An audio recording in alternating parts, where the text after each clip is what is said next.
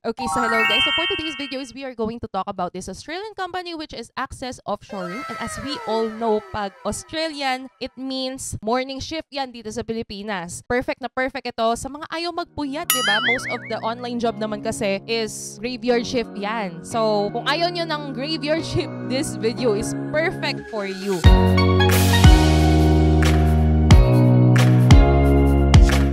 Tayong 200 pesos GCash giveaway sa bawat uploaded videos ko dito sa aking channel. Mag-like and comment ka lang at may chance kang manalo ng 100 pesos GCash. 2 winners ang pipiliin natin through comment picker at ipopost natin ito sa susunod nating video upload. Simple lang, kaya mag-like, subscribe, turn on the notification bell at piliin ang all para more chances of winning.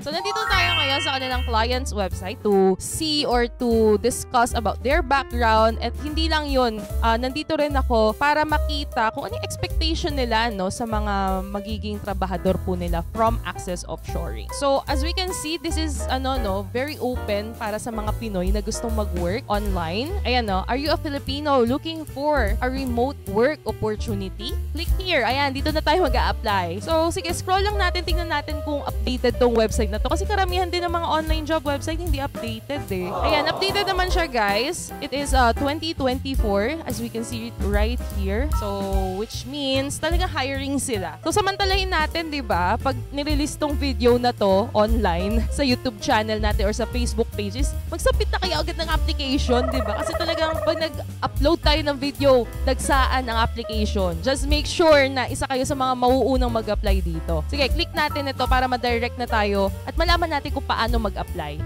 Okay, nandito na tayo agad sa kanilang sa kanilang application page. Pero I think meron silang careers website. Ito guys, yung careers website po nila para ma-discuss lang din natin kung ano yung mga benefits and at the same time yung mga current openings. So, ito, sabi dito, we hire for cultural fit, not just talent. Finding the right fit for people and businesses. So, work from home, PHP benefits. So, yung mga benefits natin dito sa Pinas. HMO plus dependent. So, hindi lang ikaw ang magkakaroon ng HMO, pati yung mga, siguro, isa sa mga kapamilya mo, ganyan. 20 days annual leave. Diba? Marami na yan. 20 days annual leave. And 5 days sick leave. Bukod pa po yung sick leave dun sa annual leave po natin. And Australian clients po. So, yun nga, gaya ng sabi ko, pag Australian clients, which means hindi po tayo graveyard shift dito. Okay? And let's view the openings na makikita natin dito sa baba. Actually, mga nakikita ko dito is full-time. Full-time job. And most of them are remote jobs. So, yung mga openings dito, guys, is it varies kung ano yung mastery mo sa mga online job. Okay, so first is we have a website developer. So, make sure na meron kayong sapat na knowledge sa ganitong online job bago kayo mag-apply. Here is AU estimator. And then next is executive assistant. Ito guys, open to sa mga virtual assistant na may experience na. Then technical accounting support, sales admin, senior accounts payable, receivable officer, US bookkeeper. So, ito, open na to para sa mga accountant natin dyan. If I'm not mistaken, ang laki ng sahod sa bookkeeping.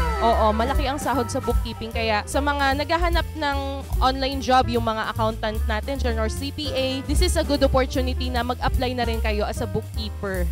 And then next is 3D modeler. For construction to guys ha. I think this is for yung parang mga architecture, mga ganon. And here, meron din naman silang bookkeeper. So, yung kanina, US bookkeeper. And this time naman, it is bookkeeper for siguro Australian clients na. And then next is a team leader, CFO advisory. So meron din silang ganitong klaseng job opening. Right now is we are going to look for an online job na bago-bago pa. So ito, meron tayo ditong pinost noong April 10, 2024, which is executive assistant. Tingnan natin yung job description. So dito is tinutulungan nyo yung customer na magkaroon ng onboarding experience to ensure that they are confident in using the product and know its capabilities. Okay, so siguro malalaman nyo na lang yung details niyan pag nandun na kayo sa job na yun. And then customer relationship process. And then ang gagawin din is new staff onboarding. So eto na yung mga everyday and ongoing tasks, yung mga usual na ginagawa. So meron tayo ditong email management, to-do list management, bookkeeping. Ayan, meron din mga bookkeeping, no? Content creation, website management. Ang dami, grabe. Social media marketing management, workflow, job status, customer onboarding for NCC, customer service for NCC, and new staff onboarding. So ito guys ha, yung mga job description po ng online job as an executive assistant. So very general siya. So maganda sana if you have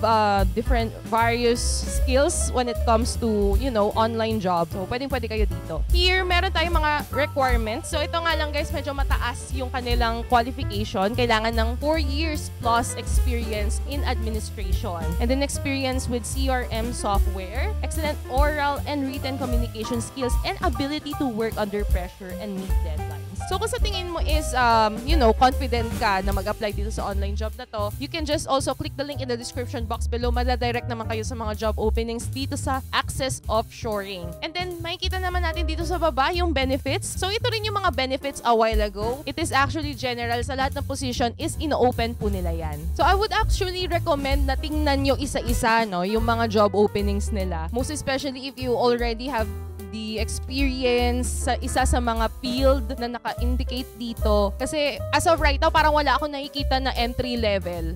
Oo, kailangan professional ka and at the same time, meron ka ring experience, which is medyo downside, no, sa mga most of viewers natin dito. Kasi karamihan ng viewers talaga natin is mga beginners at gusto magsimula sa online job. So, yun nga lang, unfortunately, gaya ng sabi ko, hindi po siya for entry level online job workers. Okay? So, right now is titingnan natin kung paano tayo makakapag-apply. Let's say, mag-click tayo ng isang job and then I'm interested. Madadirect po kayo dito sa ating job details, which is yung application page. So, ito na po yung ating application form wherein you will have to fill out your basic information, address information, professional details, social network, attachment information, and then may pa-captcha. And then from there is you can submit your application. And but before that, no, kailangan din pala na meron kayong resume. Just make sure na updated po yung ating resume upon application. If you already have your Indeed profile, is you will be able to use it para autofill na po yung inyong application dito. Okay, so that is for Access Offshoring, and right now we are going to discuss kung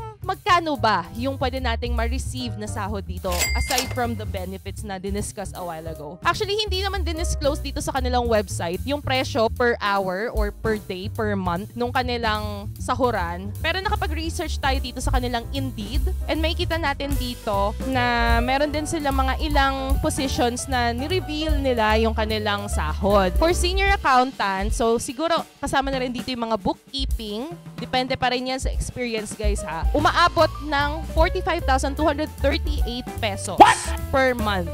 Okay? For accounting assistant naman, ito na siguro yung bookkeeping, which is 32,000 pesos per month, which is really good, no? Which is reasonable din. Kasi hindi ka na lalabas para magtrabaho, hindi ka na magsusuot ng magarbong damit, kahit yung pantaas lang, yung pambahay na lang, it's okay, di ba? So, unfortunately, yun lang yung dinisclose nila dito sa Indeed na mga salary. And kung gusto nyo pa mag-research about, you know, this company, meron naman po silang YouTube channel and other videos din, guys, na related dito sa Access Offshoring.